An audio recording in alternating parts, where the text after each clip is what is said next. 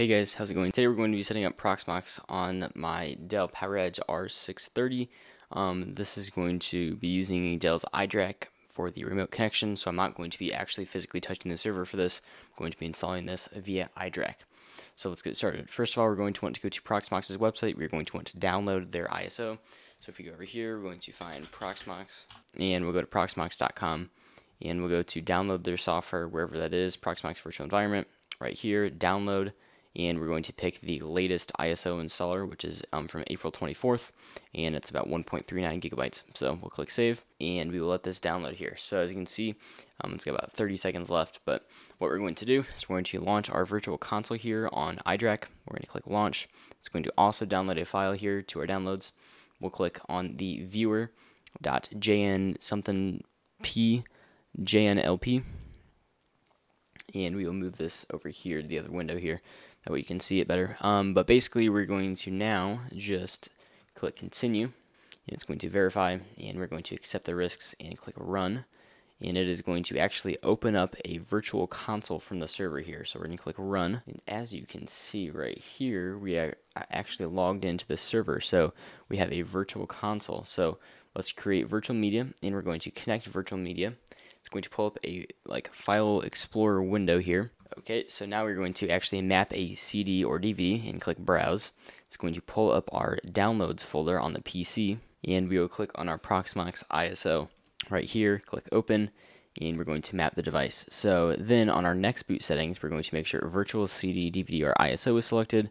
We're going to go up to power, and we're going to do a cold boot. So now it is going to completely reboot the server. It's going to pull this ISO that we have uploaded over to iDRAC, and it should boot to the Proxmox installer. Okay, so we're here in the Proxmox virtual environment installer. Like I said, this is entirely through the virtual console.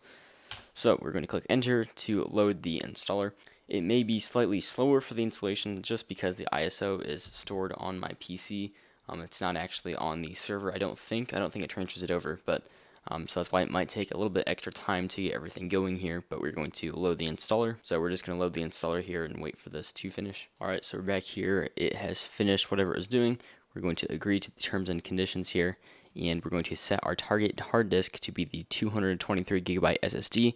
All of these three servers that I'll be setting up, not in all this video, I'm only setting up one in this video, but all of the servers that I have here have two SSDs that are for Ceph, and then one SSD as the boot SSD. So we're going to select that one. We're going to go to next, country, United States, time zone. Set your time zone to the time zone you're in. Next, you're going to set a password. I would recommend you do something secure. I'm going to type in the password that I'm going to use for these servers. And in addition to the password, I have typed in the email address that these servers are going to use just as a contact email. So now we're going to click next. And we're going to make sure our network interface is selected. So in this case, I only have one NIC connected, which is going to be fine for the purposes of this video. But I would recommend you have two NICs that are link aggregated to get more redundancy and more speed to your server. The hostname, or the fully qualified domain name, in this case is going to be px-demo.beamnetworks.dev. This IP address and gateway are totally fine. I don't really care for the purposes of this video. Now we're going to click next. It's going to ask us to confirm all of our information on here. So every setting we just did, it wants us to confirm it to make sure it's all accurate and true to what we need for our setup. And yes, we're going to install. It's going to go through the whole installation process, and we'll be good to go here with the fresh Proxmox installation.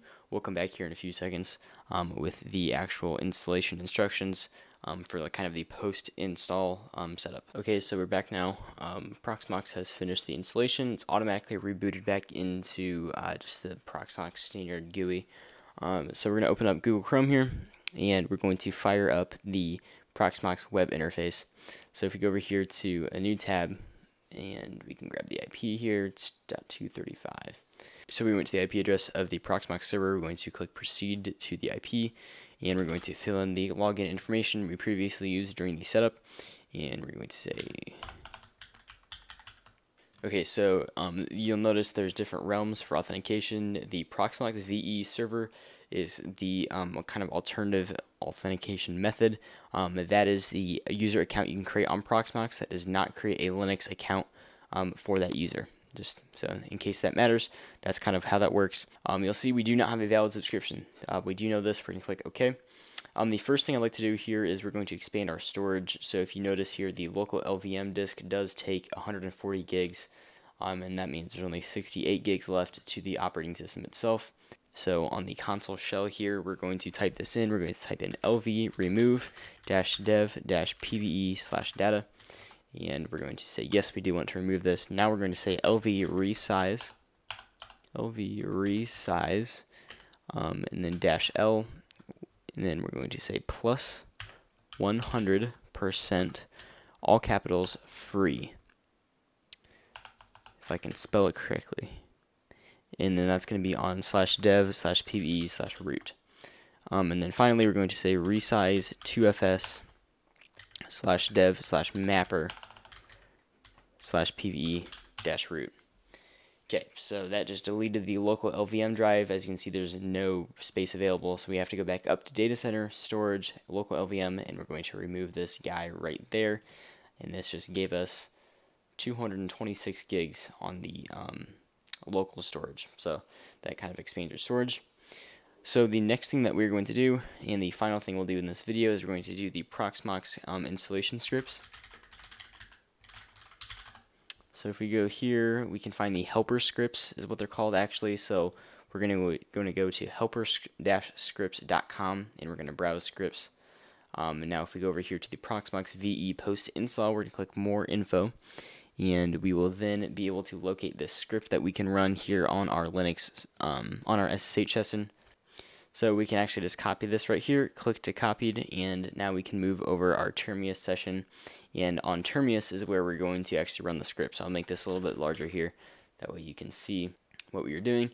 We're going to paste this in there, and this is going to run the post install script. So we're going to say yes, we do want to run this, and it's going to correct the package manager sources. We're going to click yes, and disable the enterprise repository, yes. We're going to say yes to all of these prompts. We're going to switch the packages for Ceph, that kind of thing, and add the test packages, and it's going to even remove the subscription. And it's giving you a kind of disclaimer here that you should pay for the support for Proxmox to support the developers in this. But for this video, it's just a tutorial, so we're going to move on here. It says if you plan to utilize a single node instead of a clustered environment, you can disable unnecessary high availability services. So basically, this is saying if you're not going to cluster your Proxmoxes together, then you should, in this case I am going to cluster them together, so I'm going to not disable the high availability services. And yes, we do want to update Proxmox as well. So this is the settings that I used, kind of all laid out here if you want to see those for future reference. It's going to update our Proxmox. It's going to then prompt us to reboot Proxmox, and that is going to be it for our installation of Proxmox. So thank you for watching this video. I hope it was informational and helpful to you in installing Proxmox. I appreciate you watching. Have a great day. I will see you in the next video.